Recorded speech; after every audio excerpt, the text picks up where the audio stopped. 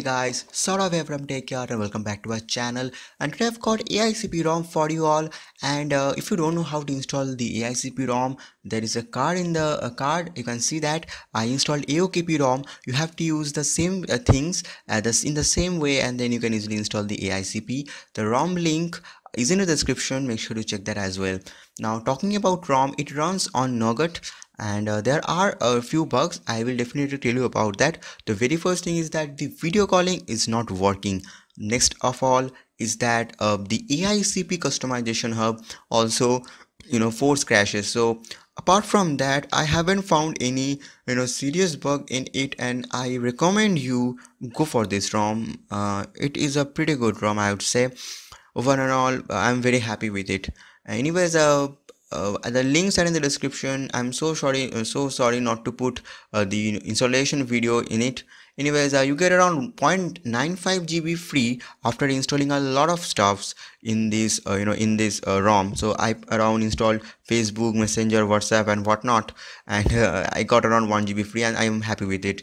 There are customization options in a different aspect, in a different interpretation. I would say the overall look is pretty good. I would say I'm kind of a cyanogen kind of look, and I really love the fact the double tap to wake feature is there, and it is, I would say, a huge mark in case of custom ROM. And although the kernel sources are not out from Xiaomi. Anyways, there is a customization hub in case of the status bar. You can easily do a lot of stuffs with the status bar based on your preferences, and I really love the fact. But the thing is, AICP customization, the main customization hub, is not opening. It is force closing, and I believe as this ROM build is the first build, you can see that by sliding on the status bar, I easily can control the brightness. The ROM is rooted, which means you can easily use rooted apps, take the advantage of rooting, and more or less it is stable. And I haven't used exposed. I don't think it is the time to use exposed on this early builds of custom ROM. There is a on-screen navigation bar option, pixel kind of look, and I really love the fact, but still I will be sticking with my hardware keys. And AICP extras is not working. I'm really disappointed, but at the same time, as it is the very first build, I really do think that we all should give the developers even more time. I'm currently using Aircel, but I will switch to Jio 4G. Don't worry, and I will show you the VoLTE calling. But before that, the camera.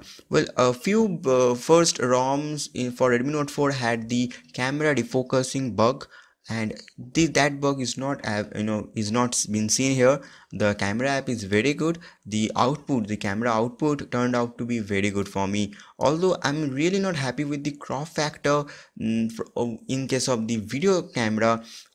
Somehow I feel that the crop factor is too huge for shooting videos. I really don't love the fact the crop factor should be there, but it's not there.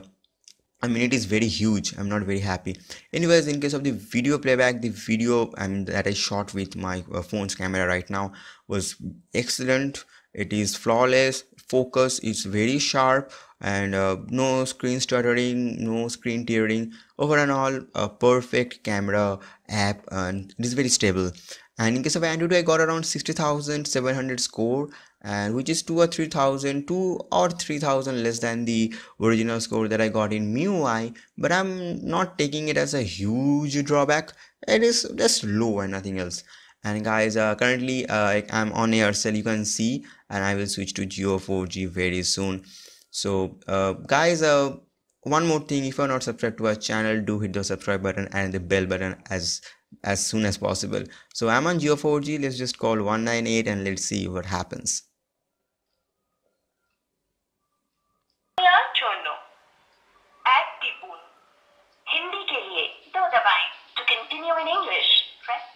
So as you watched and listened, the VoLTE calling is working, although the video calling is not working. There is no option as such. So guys, use this ROM, like this video, share with your friends, and do subscribe to our channel for other videos regarding Redmi Note 4. Till then, bye, stay awesome, stay subscribed.